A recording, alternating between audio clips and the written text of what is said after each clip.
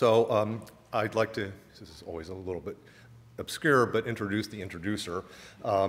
Silvia Benedito, who is an assistant professor of landscape architecture in the Graduate School of Design.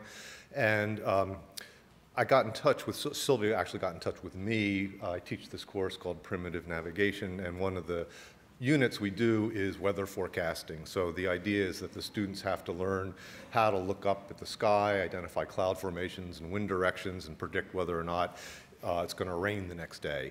And so they actually have to go out and videotape themselves and stake themselves to a prediction and see how well they do. And they actually tend to do rather well as time goes on.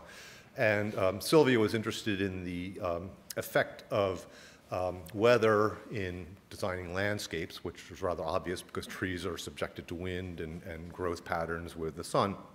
So I gave a couple seminars in her, couple talks in her seminar. But I have a fun story. With her permission, I'm going to relate. So she knows that I'm into this outdoorsy natural navigation sort of thing.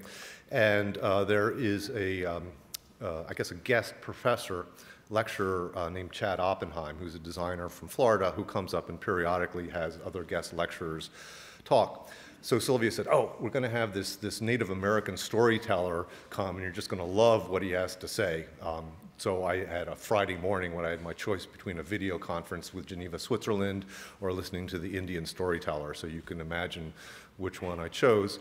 So we went over to the Grad School of Design, and then we had to walk somewhere where there were woods. So we went to the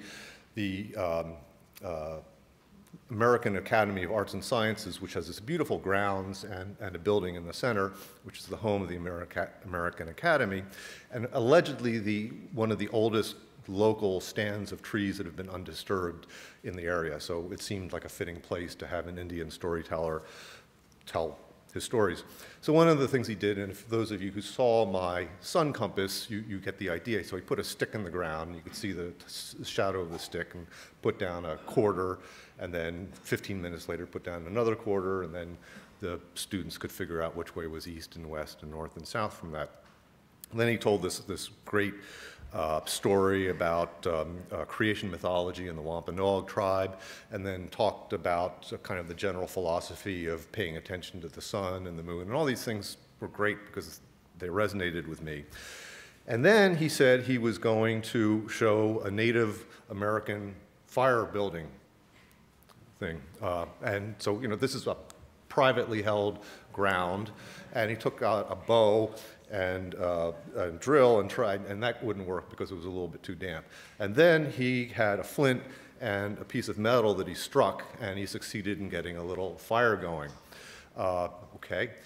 Then he said, okay, now you guys try it. So we had like 6 or 7 kits of fire-starting flints and metal associated with it, and he started handing it out to all these grad school of design students. And pretty soon, there's 7 fires going on the grounds of the American Academy of Arts and Sciences, and all the smoke billowing up. And the security guard in the American Academy of Arts and Sciences, as you might think, was not terribly pleased, and he was going apoplectic and saying, who the hell is the professor of this thing? And Chad was a guest, really, and so the only Harvard professor present was me.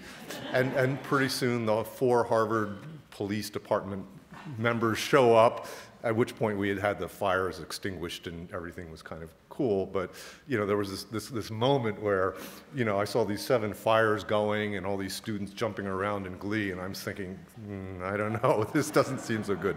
Anyway, with that, having said that, here's Silvia. I want to thank Dean Lees and Professor Youth for this kind invitation and to be part of a cross-disciplinary think tank about the topic, on the topic of navigation.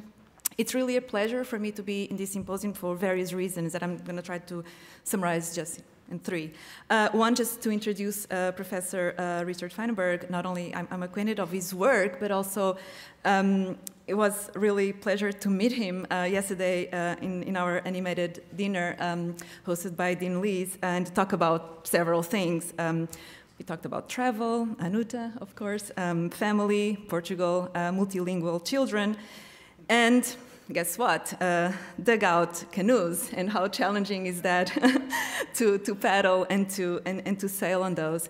The second reason is that, as the fact that I'm an urbanist, I'm a designer among a big panel of scientists, so that's really, really a pleasure. And when we start to talk, when we start to design our cities, our neighborhoods, our civic landscapes, one important issue is the issue of wayfinding and circulating and navigating. So to design for a community really implies the staging of a spatial narrative. A spatial narrative with various references, with various sensations, informed by various cues that are physical, climatically oriented, immaterial induced, etc.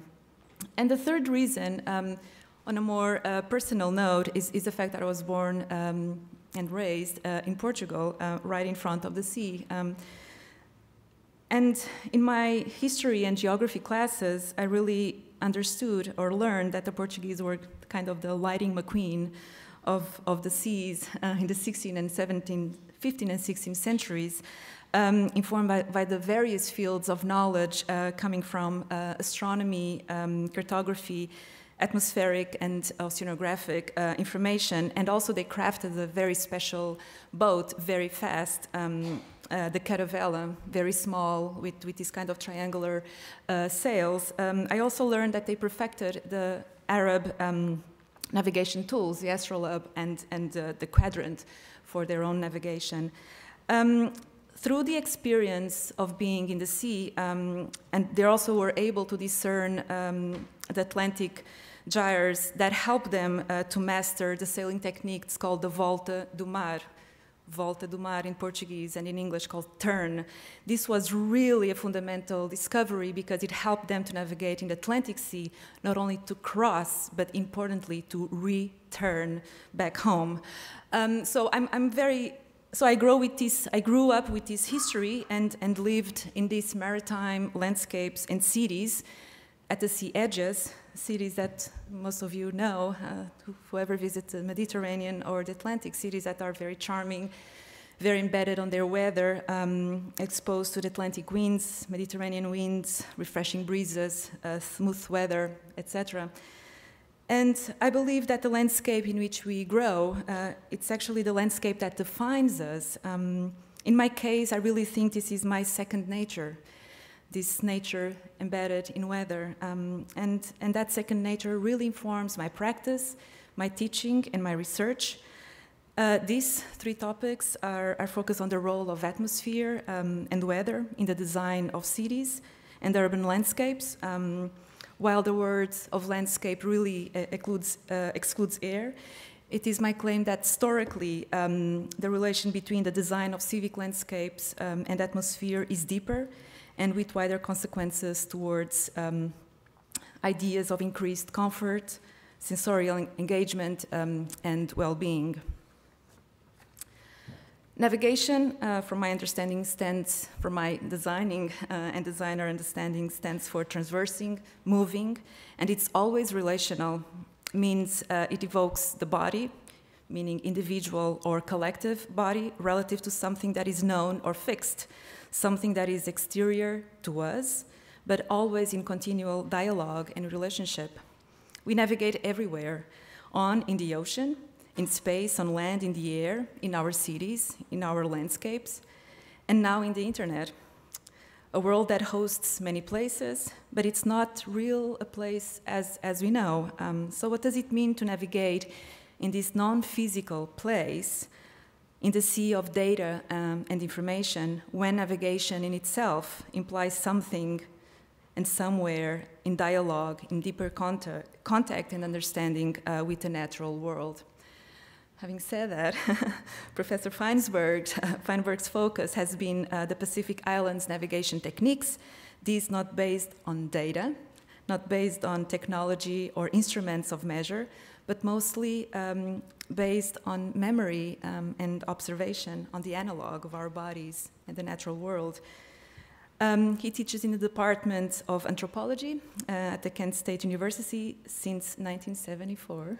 I was 2 years old by then. He's an anthropologist, a scholar, an explorer, an adventurer, a scientist, a field researcher, and also a dug-out canoeer. His areas of research are multiple: cultural and symbolic anthropology, cultural theory and social organization, systems of spatial orientation, and indigenous navigation, in particular native North American Pacific Islands, anthropological ethics, etc. He wrote and published multiple articles, which it will take me like 2 days to state all of those, but just to name a few books: Anuta's Social Structure of a Polynesian Island, Seafaring in the Contemporary Pacific Islands, Oral Tradition of Anuta, Anuta Polynesian Lifestyles for the 21st Century, and Polynesian Seafaring and Navigation. And now, without any further ado, please welcome Professor Feinberg.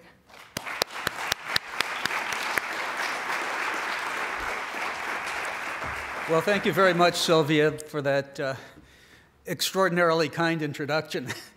And thank you all for being here. It's a pleasure to be here this afternoon.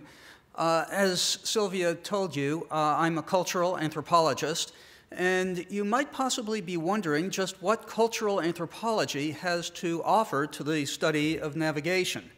After all, many aspects of the subject can be approached just as well, or perhaps better, by a number of other disciplines. The movements of celestial bodies by astronomy, the questions of wave dynamics and currents by oceanography or physics, wind patterns by meteorology, anatomy and physiology of spatial perception and navigation by neuroscience. So how does anthropology fit in? Well, cultural anthropology is the cross-cultural study of the way that people understand, experience, and make their way through the world. And central to what we do in cultural anthropology is what we call ethnography. That is, the attempt to understand diverse communities in their own terms. And fundamental to doing ethnography, at least since the early part of the 20th century, has been participant observation. That means that we try to gain an empathetic feel for the way that others experience their environments by living with them for extended periods, by living the way they do, by learning their language, talking with them, listening to them, going through their activities with them, learning to do the things that they do, and in the process we try to figure out how people outside of the Western tradition accomplish many of the things that we do, but often without modern Western implements. Most of my own work has been with Polynesians in the Solomon Islands and Papua New Guinea. In 1972, I worked with people on an island called Anuta in the southeastern Solomon Islands. I've been continuing to collaborate with them since that time. In 1984 and again in 2000, I spent time with people from Nukumanu Atoll in Papua New Guinea. In 2007 and 2008, I spent about 9 months with people from Taumako, again in the Solomon Islands, not too terribly far from Anuta. I have written about seafaring and non-instrument navigation in all 3 of those communities, and in the process, I've tried to contribute to a long-standing conversation among anthropologists about conceptions of space, patterns of movement, technology, including boat design and construction, sailing techniques, and navigation, especially navigation in the absence of such instruments as the sextant, compass, chronometer, or more recently, GPS. Anthropologists working in the Pacific Islands have for a long time been interested in questions of history, prehistory, exploration, and settlement. This was largely prompted by the observation that at the time of first European contact, virtually every habitable island in the tropical and subtropical Pacific was, in fact, inhabited, and that begged the question of how the people living in those places had originally gotten there. Anthropological thinking about that subject has gone through a number of discrete stages. Through the early and middle 20th century, there was a tendency to take oral traditions very literally. For example, in 1938, Sir Peter Buck, also known by his New Zealand Maori name, Te Rangihiroa, published a book called Vikings of the Sunrise, in which he tried to trace out the patterns of migration and settlement throughout the Polynesian Triangle on the basis of legends and mythology. Buck's approach was pretty much the order of the day for a couple more decades until 1957, when Andrew Sharp published a book called Ancient Voyagers in the Pacific. Sharp, in his book, argued that without instruments, human beings are intrinsically incapable of navigating accurately for long distances out of sight of land, primarily because it would be impossible to detect the direction and strength of currents. Consequently, he proposed that the islands of the Pacific had been settled as a result of accidental drift voyages. In other words, people would go out on a fishing trip or some other presumably short expedition. They'd run into some bad weather, be blown off course. Undoubtedly, most of them would have perished at sea, but a few of them were fortunate enough to wash up on some previously uninhabited island, make a new life for themselves there, and leave their progeny. Sharp's interpretation pretty much carried the day for about another decade, but during the 1960s and 70s, a number of anthropologists began to challenge Sharp's interpretation on the basis of ethnographic investigations, computer simulations, and experimental voyages. The most important of the ethnographic investigations were probably ones conducted by Bill Alkire in the atolls of Woliai and Lamatrek in Micronesia, and particularly Tom Gladwin's work on Poloat Atoll in what's now the Federated States of Micronesia, published in 1970 in a book called East is a Big Bird. In 1972, David Lewis, who was a retired physician, a world sailor, and also an anthropologist, published a book called We the Navigators, which was an authoritative compendium of the non-instrument navigational techniques utilized by sailors and voyagers throughout the Pacific Islands. Among the most important of the experimental voyages, well, actually, experimental voyaging is something that has been around at least since the Kon-Tiki expedition organized by Thor Heyerdahl in 1947.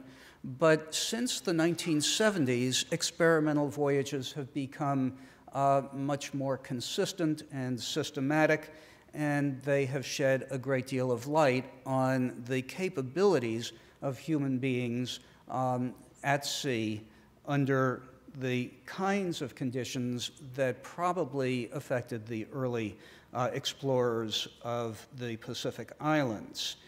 The process of experimental voyaging was probably really prompted by the formation of the Polynesian Voyaging Society in 1973, something that was put together by the Hawaiian artist and historian Herb Kane, a surfer, Tommy Holmes, and anthropologist Ben Finney.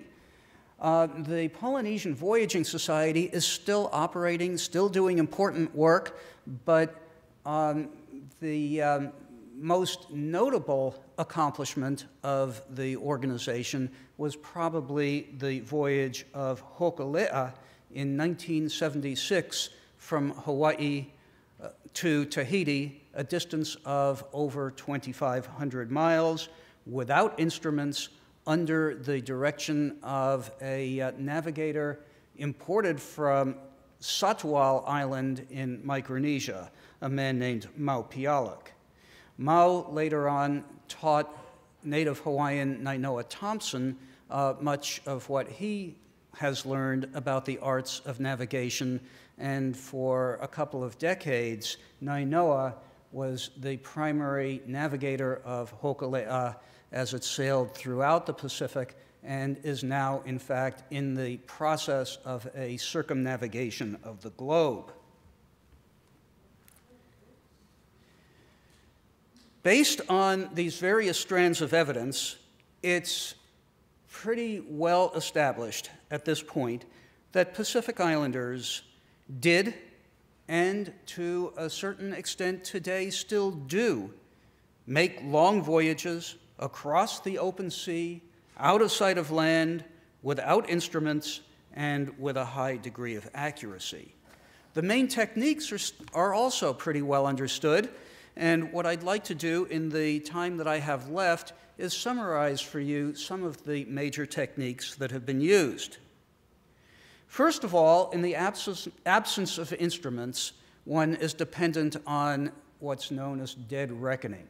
That basically means that you figure out what your current location is on the basis of knowing where you started, the direction that you've been heading, the average speed you've been making, and the amount of time that you've been out at sea.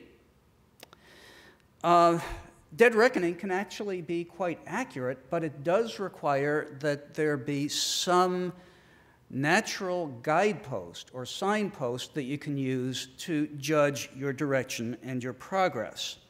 What might that be? Well, very commonly used, and perhaps the most reliable as long as you can see them, would be the movements of stars. Stars rise in the east and set in the west. If you're anywhere near the equator, they follow along a given line of latitude. And what you want to try to do is find a star that is either rising or setting directly over your target island. You point the bow of your canoe toward that star, you keep going in that direction, and eventually you should hit the island. In principle, it's fairly simple and straightforward. In practice, it's a little more complicated for a whole variety of reasons. One is that there's a very good chance that you won't be able to find a star that rises or sets directly over your target island. So it's going to be off a little to the right, a little to the left, and you have to adjust the heading of your boat in order to compensate for the lack of perfect alignment. In addition, if you're sailing from one island to another, there is undoubtedly some wind. Chances are the wind is going to be coming from one side or the other, and it will be pushing your boat in a downwind direction. That is what sailors call leeway, and the navigator has to be able to compensate for leeway, or else the wind will push the boat far enough over that the navigator will not hit the desired island. In addition to the wind, the water is also going to be moving, what we call currents. Currents might be slowing you down, they might speed you up, they might increase your leeway, or they might counteract leeway, but in any case, the navigator has to be able to figure out how strong the currents are and which way they're pushing the boat, and take that into consideration as well. Another complication is the fact that stars don't stay in one place. If you're sighting on a star, let's say you're heading west and there's a star in the west that's setting directly over your target island, you point toward that star, but in a few minutes, or maybe if you're lucky, in an hour or two, the star sinks below the horizon and you're not going to be able to use it anymore. Then what do? Well, you try to find another star that's following more or less the same trajectory, and you point toward that star. And when that one sinks below the horizon, you find yet another star, and a sequence of stars of this sort that you can follow throughout the night to try to get you to your target island, we typically call a star path. A star path is a little bit complicated too, though, because not every star is going to be following exactly the same trajectory, so we have to be able to figure out just how far one star is off from the one that preceded it or the one that is coming after. Assuming that you can do all of that, you should be in pretty good shape, but there are some other ways in which stars can be useful as well. One is the existence of pole stars. A pole star is one that shows you which direction the North or the South Pole is located. In the Northern Hemisphere, we have a very good pole star that we call Polaris, or the North Star. And as long as you can see Polaris, you should be able to figure out which way is north, and from that you know which way the canoe is heading and which way you need to go to find your target island. In the Southern Hemisphere, we don't have a pole star that's quite equivalent to Polaris, but we have a constellation that's called Crux, or the Southern Cross. The Southern Cross is a constellation that's more or less diamond-shaped or cross-shaped, and even though it moves around, the long axis always points toward the celestial south. It's not quite as precise as the North Star, but for navigational purposes, it's generally sufficient to give the navigator an idea of which way is south, and again, on that basis, the navigator can figure out which way he should point the canoe.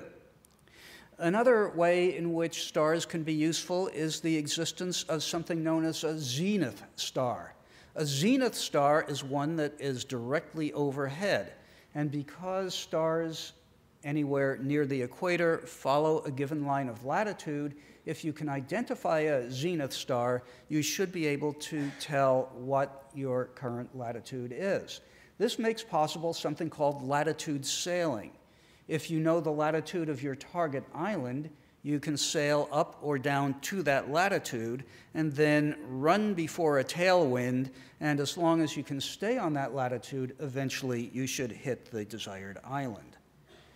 Well, so far so good, but stars are only useful when you can see them, which means that they're not useful during about 12 hours out of a 24-hour day. What do you do when you can't see the stars? Well, fortunately, there's one star that we can see during the day. We call it the sun, and like the stars at night, it rises in the east and it sets in the west, and as long as it's fairly early in the morning or late in the afternoon, you can tell which way is east and which way is west, which way you are heading, which way you should be heading by sighting on the sun. The problem there is that during the middle of the day, when the sun is high in the sky, it's not very useful for navigational purposes. Also, when the sky is overcast and you can't see the sun, or at night you can't see the stars, you need something else to guide you. And what might that something else be? Well, one good possibility is wind patterns. In many places, the winds are pretty constant. In much of the tropical Pacific, we have what are known as the trade winds, which blow fairly constantly from the same position at more or less the same velocity for months at a time. Before we get into that, let me just mention star compasses. A number of communities that have developed or that depend on stars for navigation have developed star compasses. A star compass is an abstract representation of the rising and setting points of major navigational stars in relation to the potential destinations. This slide shows you the Carolinian star compass as it was presented by Ward Goodenough in a now classic piece that he wrote in 1953. Here we have a more recent rendition of the New Zealand Maori star compass. The star compass that was developed by Nainoa Thompson, the longtime native Hawaiian navigator of Hokulea, and finally a sample of a contemporary Western star compass that was provided compliments of John Hughes. In places where the wind is fairly constant and reliable during certain times of year, a number of communities have developed wind compasses. Here's a representation of the wind compass from Anuta that I put together in collaboration with the premier navigator of that place and time, a man named Punuko Manaya, in 1983. And here is a representation of the Waiakau Taumako wind compass that I put together with the aid of master navigator Clement Teniau in 2007. The wind can be very useful, but within certain limits. Winds can change, they shift, they veer, and even during the trade wind season, there are times when the wind may be coming from a position that's as much as diametrically opposite to what you normally expect. So you'd like at least one other mechanism that you can call upon, and most commonly Pacific navigators look at wave patterns.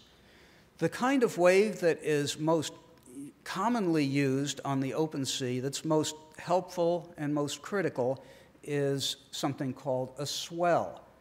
Swells are regular, constant waves that are caused by winds that blow over thousands of miles of open sea, and the swell continues to go in the same direction in spite of the fact that local winds may shift.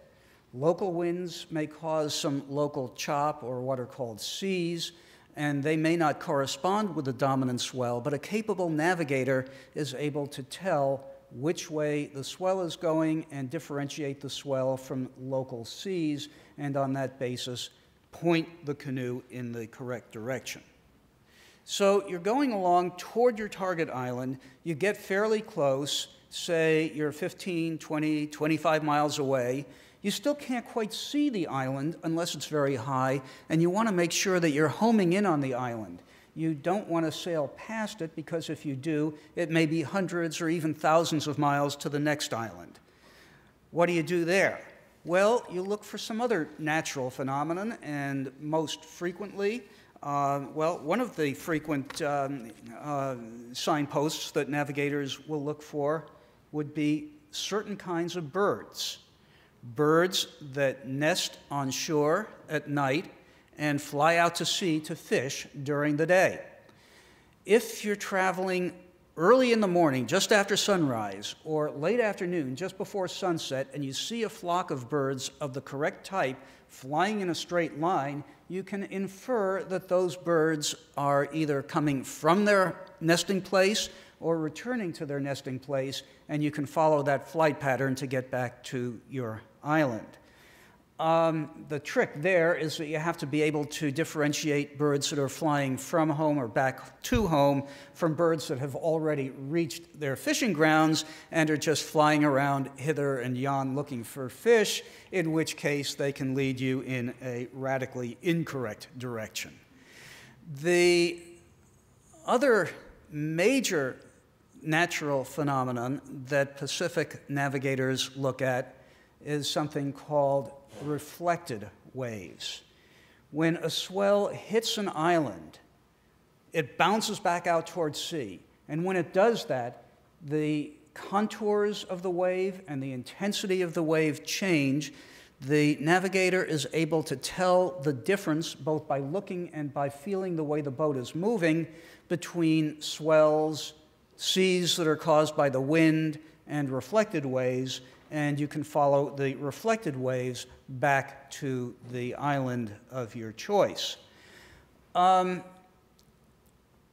a few places, most notably the Marshall Islands of Micronesia, navigators also use something called refracted waves. When a wave hits an island, it will separate, bend around the island, and on the lee side, the waves may cross, they establish interference patterns, and the Marshallese navigator is able to tell from the contours of movement on the surface of the ocean which way the islands that may be of relevance to him are located.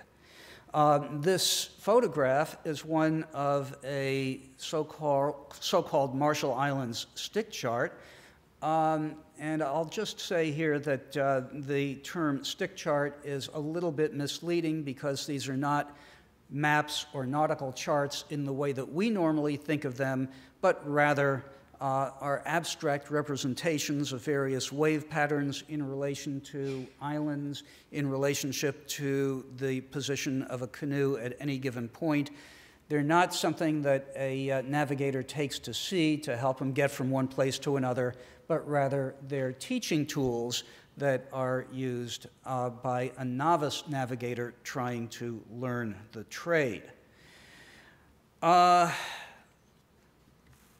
Let me just pass over this last slide and say that it's a representation that was put together by one of my students, Kathy Pyrick, of what she called the Vaiakau Taumako Navigational Toolkit. She makes the point that navigators put out to sea with a variety of tools in their bag, so to speak, and if one is not applicable, they will pick another one out of that bag and use it. And I can come back and talk more about this during the question period if anyone is interested. I have well, I'm really out of time, but I'm going to beg John's and Silvia's indulgence because John did ask me to say a little bit about what I imagine will be some of the future directions for anthropological studies of navigation. So let me just mention a couple of those. One is the expansion of experimental voyaging. I expect that this is going to be something that will continue and will expand in the years to come, at least in part because this is something that is of interest not just to scholars, including anthropologists, but it's also of a great deal of interest to indigenous islanders who are trying to reclaim their traditional identity. They've been rebuilding what they consider to be replicas of old voyaging canoes and trying to retrace some of their old voyaging routes. I expect that anthropologists, probably in collaboration with colleagues from other disciplines, will continue to collect ethnographic data relating to voyaging techniques and spatial orientation. I expect that we will continue to explore what we can regard as the relationship between spatial cognition and navigation. Part of that, well, let me just call your attention to a recent issue of the journal Ethos, which I'll keep up here, put out by the Society for Psychological Anthropology. This was a special issue that was devoted to spatial cognition and navigation in the Pacific Islands and Indonesia that I co-edited with a colleague, Alex Moyer, from the University of Hawaii. I expect that there will be continued investigation into the relationship between what have been called cognitive maps and the what the anthropologist Tim Ingold has referred to as feeling one's way from one place to another on the basis of continued sensory information that continues to get processed as one moves through the environment. I expect that there will be more studies of certain natural phenomena that have been identified by indigenous navigators as critical to their navigational skills, but which have not been verified scientifically. And that begs the question of whether those phenomena are figments of the local imagination, or if we just don't have the appropriate instruments to detect those phenomena. And lastly, I expect that there will be continuing studies of the hydro and aerodynamics of the variety of hull and sail designs that one finds in voyaging communities around the world. And here I'd call your attention to a very recent issue of the Journal of the Polynesian Society, which has a lead article dealing with varied sail shapes and designs around the Pacific, and tests of those sail designs in wind tunnels to assess their efficiency under varying wind conditions. I think that I've probably exceeded my time, so I'm going to stop there, and I'll be happy to take whatever questions you may have.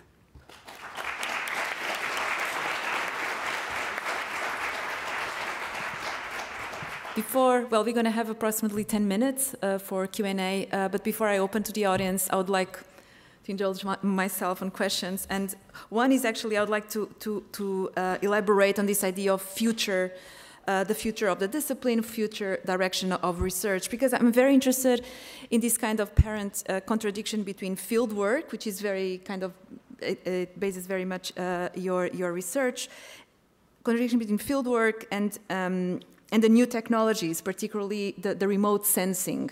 So I think my question goes very much on how is your process has been done, how your process has been kind of evolving relative to the new technologies, and how those new technologies going to start to inform new realities within your own discipline. Okay, yeah, my own work has been ethnographic field work, and primarily what I do in my ethnographic field work is talk to people, talk to navigators.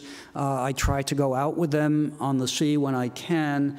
I ask them what they look for to try to find the destinations that they might be heading toward.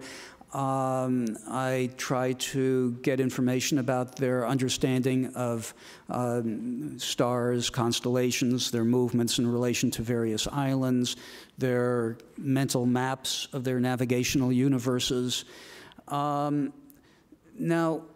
one of the ways in which technology is likely to affect the kind of research that I do is to test the accuracy, let's say, of indigenous navigators in terms of data that can be verified scientifically. And I was trying to suggest at the end that there are some phenomena that indigenous navigators point to that we haven't been able to verify. My colleague at the University of Hawaii in Hilo, Joe Gens, worked in the Marshall Islands on wave refraction patterns and what he called wave piloting. He also worked with oceanographers from the University of Hawaii. They put out instruments like sensing buoys, and the oceanographers with their equipment were not able to detect the reflection and refraction patterns that the navigators said they were depending on. So what does this mean? I'm guessing that we'll continue to work on the technology to improve the sensing ability of that technology. And my guess is that at some point we will be able to confirm that, but maybe not. We'll find out. I think that leads me to the next question, maybe contradicting the first one, which is how do you quantify imagination and speculation that probably you also deal with? How do I, are you talking about my imagination or my informant's imagination? Informant's imagination. That is a wonderful question, and it can also be a really sensitive question because if people take something really seriously, they don't like someone else coming along and telling them it's just a figment of your imagination. Right. Actually, I had a rather dramatic experience of this sort in my last visit to Taumako. I went out with a navigator whom I mentioned, Clement Teniau, who took me in his motor canoe to all of the islands around the Santa Cruz group. And as we were going along, he was asking, or I was asking him, how do you know what direction to go? What are you looking at? What are you feeling? And he would point to some stars, he would point to certain wave patterns, and I would look at my compass and say, that's not where the wave is coming from. Yeah. He would show me his wind compass, and at one point he would show me the wind compass. He would say that the Tokelau, which is sort of northish, is over there. I'd be in a different place, and he'd say, the Tokelau is over there. And at one point, I started thinking to myself, this guy is just a charlatan. But he always managed to get us exactly where he said he was going to get us. So clearly, he was working on the basis of some real data. It was just data that he was somehow not able to articulate in a way that I could make sense of what he was saying. And if anyone is interested in this case study, I have an article in the American Anthropologist from 2012, I think, that describes this experience. Thank you so much. So I would like to open to the audience. Do you mind to state your name first? Yeah, my name's Harriet Todd, and you talked about various techniques for navigating towards a target. But what if there isn't a target? What is the current theory about how the Polynesian islands were settled? Did the people set out purposely, knowing there must have been something there, and randomly landed? Or how was that? What's the current theory on that? Yeah, we don't really know for sure how the Polynesian islands were originally populated, but the bulk of opinion seems to be that people would set out on purposeful voyages of exploration. They would have a pretty good idea of how to get back home if they didn't find anything, and they would follow some lines that were suggested in oral traditions, perhaps, or perhaps intuition, or perhaps they would follow the flight patterns of birds or other wildlife and hope that they would find something, but if they didn't, they would then be able to get back home.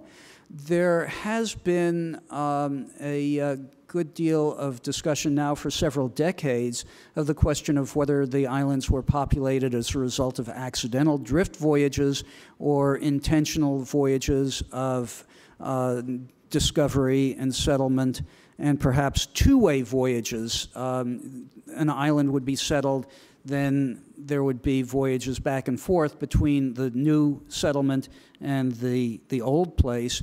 And most Polynesian scholars at this point seem to be pretty well convinced that, at least in many cases, purposeful exploration and two-way voyaging did take place. Maybe the next question. Jeff Howery of Semitic Museum. Thank you. The various references to star charts for the Polynesian and beyond and woven constructions, could you speak to those? I'm not sure that I followed the question. What do you want to know about star charts? Are they available in museums? Or? Now you're talking about star compasses. You're not talking about the Micronesian stick charts. Yeah. Okay, yeah. There are representations of star compasses, not so much for Polynesia, actually. And one of the reasons that perhaps Polynesians were not so much into star compasses was that the Polynesian archipelagos go a long way north and south, and the further you get from the equator, the trickier it is to sail by the movements of stars. For Micronesia, there are some very good illustrations of star compasses. Again, the classic is probably the one that Ward Goodenough from the University of Pennsylvania offered in 1953. And there are at least some more recent renditions of star compasses from Polynesia. I showed a slide of the Maori New Zealand star compass, at least one version of it, and Nainoa Thompson, who was the native Hawaiian who learned largely from Maupialag of Micronesia, but also learned much of his skill by studying the movements of stars in the Bishop Museum Planetarium in Honolulu with the planetarium astronomer Will Koselka, and he has now, on the basis of his knowledge of stars and wave movements, guided Hokulea through all of the major Polynesian archipelagos and many other parts of the Pacific as well. He developed his own star compass, which is not quite the same as the Micronesian star compass, but it is one that is quite detailed, and he's found it highly effective. Does that answer your question? Yes, thank you. Okay. So we just should accept one more question because we just ran out of time. Okay, my name's Jeremy Poole. A long time ago, about 45 years ago, I was doing field work in New Britain in Papua New Guinea.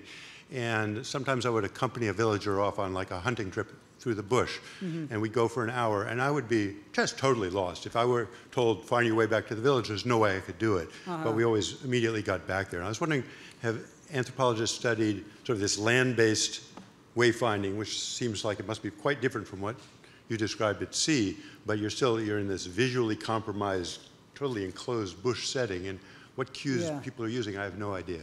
Yeah, I don't know offhand of anything that is quite in that setting. There has been a good deal of work on land-based navigation in deserts and in the Arctic, which are sort of like being at sea because you're dealing with wide open spaces and relatively little in the way of landmarks that distinguish one route from another.